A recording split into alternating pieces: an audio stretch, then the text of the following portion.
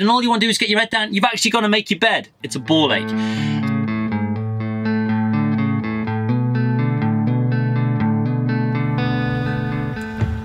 Put the lotion in the basket. Oh. Hey, give us a minute. It's better. Right, I'm Russ McDonough, aka The Nomadic Veteran, and welcome to Vanlife 101. Essentially, I'm going to try and give you tips, tricks and hacks on how to make your van life experience easier and better. To make it a little bit more fun, we do it in 1 minute 41, or 101 seconds, bless you Hoochie. Right, if you hadn't guessed, this week, it's about the bed. Now I'm going to talk about the fold-out bed, which we had in our previous van, compared to this fixed bed, which we've got in the current van. So, without further ado, 1 minute 41 on the clock. Let's go. Right, the negatives on a fold-out bed. You have to make it every single day. So in the morning when you're refreshed, it's not too bad, break the bed down. At night when you're tired and all you want to do is get your head down, you've actually got to make your bed. It's a ball ache. Yes, you could just leave it out during the day, but who really wants to do that? Because you're defeating the object of having a sofa area and a bed area. The other point, the disadvantage of that is the storage. So you've got all this bedding when you've got your sofa area out during the day. Where do you keep the storage? Takes up space, right? However, there are a couple of advantages. Because you've got a dedicated sofa area during the day and then a nighttime area bed, that means you've got more space in the van for other things. In our last van, that meant we were able to have a bathroom and a wardrobe, which was brilliant for us, actually. Another advantage is if you haven't got swivel chairs at the front of the van, you can have them in the back, which means you've got a nice dining table, which means you can actually have a meal facing each other, which is pretty cool. However, moving on to the fixed bed.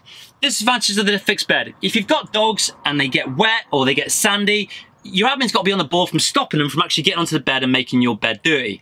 Another disadvantage would be, because this air isn't circulating underneath the mattress, you can get mold. Obviously there are things you can do to prevent that, flipping your mattress over, giving it a good airing and all that good stuff. However, it's something to be aware of. Advantages, we love the fixed bed. One advantage is there's less admin. I don't have to mess around at night making the bed. Another advantage would be it actually allows to have a bed area and a sofa area all at the same time. So for example, if one of us is ill, wants to stay in bed all day, they can, while the other person can still have somewhere to sit down. Or if someone's an early riser, they can get up and crack on and work. I've got 5 seconds. Last one would be a bigger garage. So essentially, by having your bed higher, that's time. I'll finish because I started. Because you've got your bed higher, it means you can have a really big garage and you can store all your sporting kit, more clothes, all that good stuff, all right? Especially motorhomes, they utilise as much space as possible. So that's a massive advantage, in my opinion.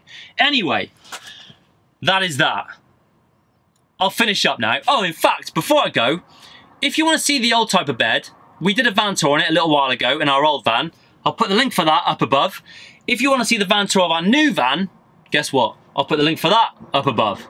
Usual admin. If you enjoyed this video, thumbs up please. If you want to leave a comment, and your comment can be maybe disadvantages or advantages I haven't mentioned, maybe there's alternatives out there which we haven't considered, or even what you'd like to see in Vanlife 101 next week. Let me know. If you want to share the video, share it far and wide please. It definitely helps our channel and it'd be much appreciated. And lastly, subscribe already. And not only subscribe, ring the little bell up top there. That means you get notified when we drop videos, so you get to enjoy them, obviously. Right, I'll leave you with this. Get busy living or get busy dying. Laters. Let's make it proper cozy. Should we get proper cozy? I mean, just leave it like that, Hoochie. Are you filming? Yeah.